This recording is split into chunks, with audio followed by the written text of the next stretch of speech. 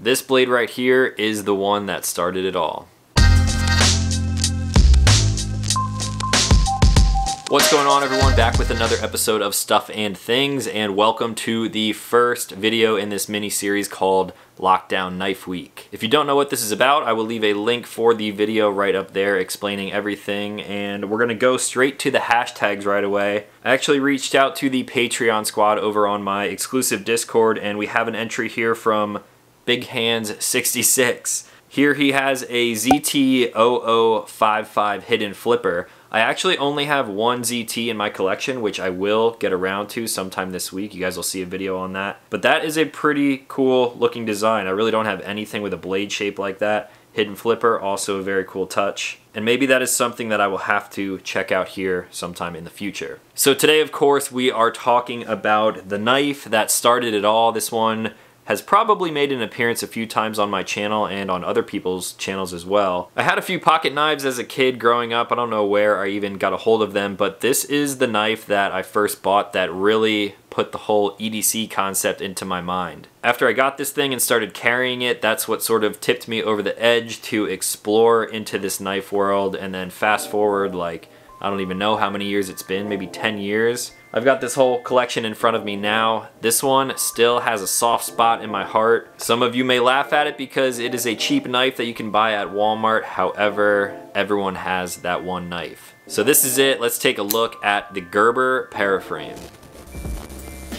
Because of the price point on this thing, I really don't have a single bad thing to say about this. Again, I might be biased because this was the first knife that got me into knife collecting in the first place, but at around 15 bucks, which is what I believe I paid for this at Walmart, you really can't go wrong with it. The Paraframe has a clip point blade, bead blast finish with a handle length of 4 inches, a blade length of 3 inches, bringing the overall length up to 7 inches. It is a pretty small knife, all completely made out of a pretty cheap stainless steel. It's coming in at 2.6 ounces, the pocket clip is not reversible at all, and it is in the right-handed tip-down configuration. This is the first gen thumb stud version, and there are also some newer Paraframe 2 versions out there. And they come in a bunch of different colors. You can get a blade with a nail nick in it as well as serrations.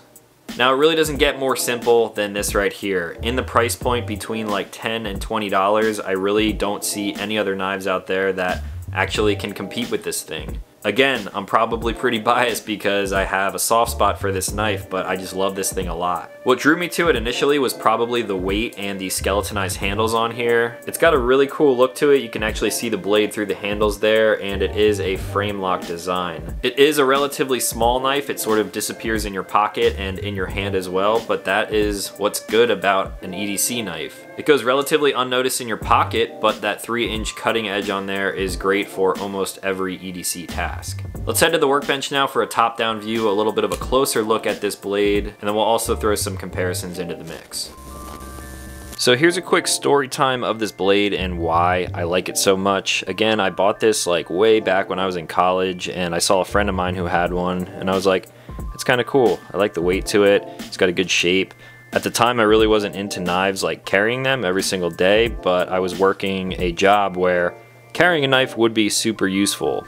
During my summers in between college, I was working for an IT company, and I would basically do setups and installs. I was opening thousands and thousands of boxes to set up new laptops and desktop computers for school districts all across my state. Now at the time I was just using box cutters, but this obviously makes a lot more sense, and especially now that I'm into knives. I couldn't believe that I was doing a job like that for so long and I didn't carry a dedicated blade in my pocket, so that basically led me to buying this and eventually falling in love with it.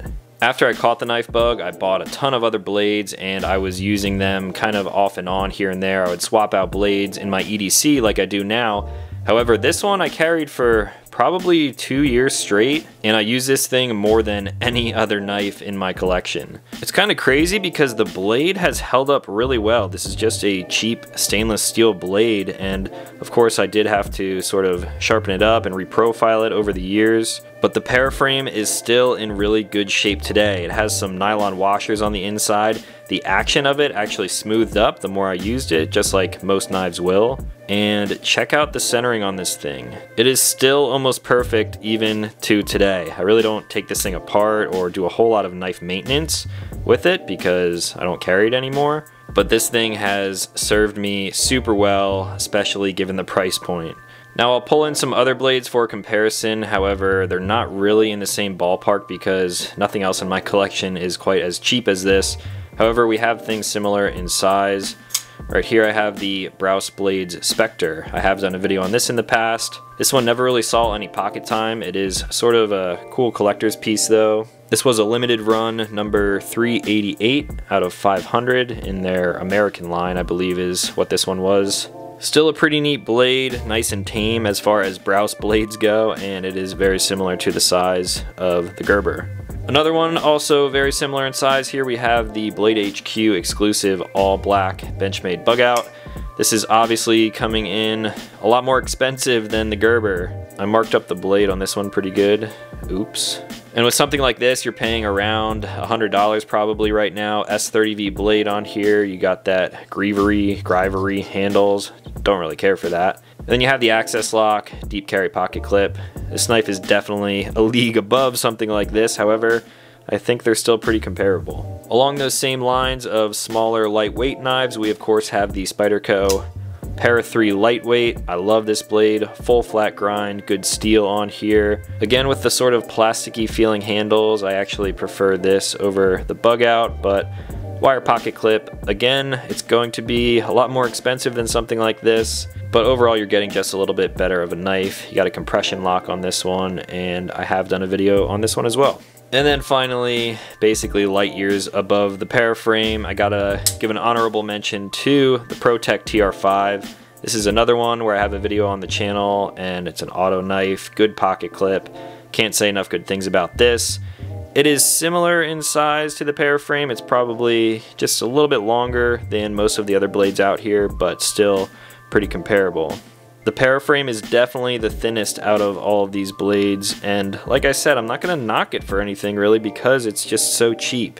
It's a great blade for the price point, and if I had to do it again, I would absolutely buy another one. So that's all for my overview on the Gerber Paraframe. Again, I love this knife to death. I don't think I will ever sell it or get rid of it from my collection. What am I going to get for it? It was only 10 bucks when I bought it new.